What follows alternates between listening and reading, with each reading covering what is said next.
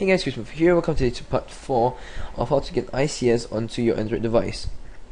Alright, so now after you set your after you charged up your Galaxy Tab to about 60%, plugged it into USB mode in the previous video. Now just plug your your Galaxy Tab back into it, and you should see two remove discs like this come up, G and H. Now try to find the one that says is your roots, because there are two. This one is your external SD card, which would be this one for me, and this one will be my internal SD card. So find your internal SD card and drag from your downloads the one that says Overcome 7 Series v4.1.0 underscore wipe. So just drag that in. Alright, so now that we've got Overcome 7 Series v4.1.0 in, just disconnect your Galaxy Tab. You can just click here to disconnect both at the same time and plug it out. Next, get your Galaxy Tab back into download mode. Once again, just turn off your Galaxy Tab as we did previously, and once it's turned off, to turn it back on, press and hold the power button and the volume down button. Now while that is happening, you guys might just want to fire up Odin again, because we're going to be using that all over again. Alright, so get it into download mode. I wouldn't flash the photo this time because I did it the previous time and the time before that, so you guys should know how to do it by now. Alright, so download mode. Once again, you see the green, the yellow box over there, com blah blah blah, same thing. Now this time, just click on PDA over here, and this time click on Overcome kernel v4.00.tl. Last time we did the GB stock save. Now this time just go with Overcome kernel v4.00.tl. Alright, so now that you got this, just be a really quick finish. Check, make sure everything is fine, and just click start. Make sure repartition is not checked this time, and just hit start. So let it do its thing. Alright, and you should see pass over here. It should be quite fast. Alright, now on the other side, your Galaxy Tab should be restarting, and this time whilst restarting, you'll hear like voice coming out of the Galaxy Tab telling you what's happening. What's happening to the Galaxy Tab, stuff like converting blah blah blah to blah blah blah. Sounds really cool and sounds really nice. So just let it do its thing. It might take a few minutes, might even take like what, up to 10 minutes or something. Yeah, I don't know if you heard it. So that, yeah, that. So let it do its thing. It take about maybe what, 10 minutes, 5 minutes around there. Could be faster than that. Do not touch it, if not you will get a really screwed up system. At this point, I just explained to you what's happening. I think what's happening is basically it's converting your file system to something to MTD, if I'm not wrong, which is a file system that ICS can be installed on. Alright, so let's just wait for a while, and I'll be right back. Alright, so once your Galaxy Tab finished, which it should have done by now, it'll be back into its normal mode, looking happy like nothing happened, but actually a lot of things happened inside. Alright, so now we're ready to flash the proper ROMs onto it. This time we're flashing the Overcome ROM, and so let's get to it.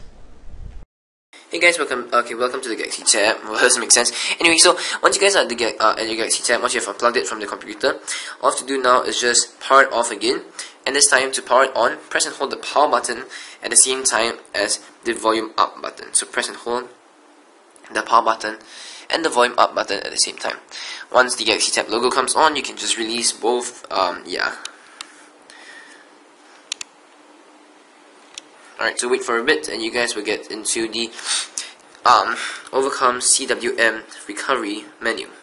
Now, to control this menu, basically you just use the up and down, the volume up and down buttons to go up and or down, right? And the power button to select. Alright, so now all you guys can do is just go to install menu, select it, and click choose zip from internal SD card. And now you guys should see Overcome 7 Series v1.4.0.wipe.zip. Click on that. It should say confirm installation. This can be undone. And click yes, install Overcome 7 Series 4.1.0.zip. Now you should see this happening at the bottom. And it will take a while to install over there. So I'll be right back once this finishes installing. Alright guys, so once you've guys finished installing this, you should see this message come up, done. Please give the tab a few minutes for initial boot. Thank you for choosing the Overcome experience. Alright, so now just use the arrow keys to navigate down to the go back option, and go to the reboot menu, the first one, and just say reboot system. Right, and your Galaxy Tab should shut off, and turn back on in a while. Now, as I said, give a few minutes for the initial installation, because this will take quite some time for the Overcome ROM to work its magic and stuff. Now, be advised that the Overcome ROM is not the end of the process, obviously.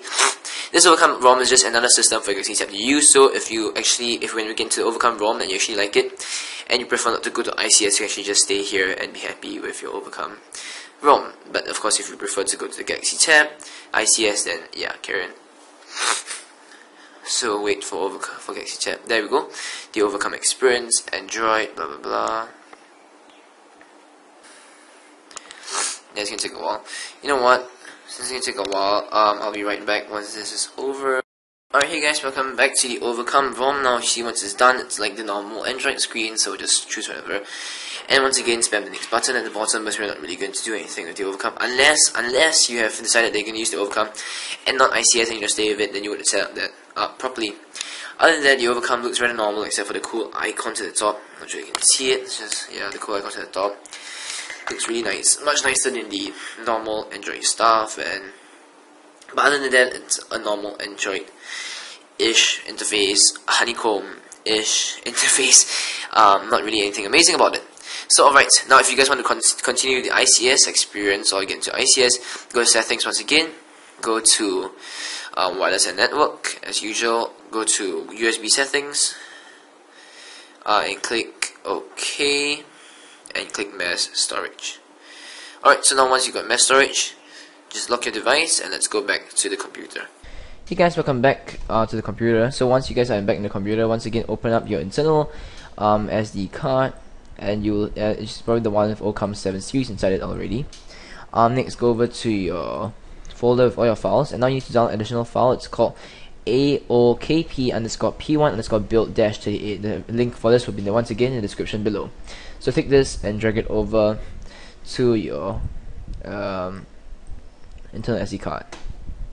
Now, relax, you guys are actually reaching the end of this already. You guys are going to finish soon and get to ICS really quickly by the end of this part. So, yay, just hang on there.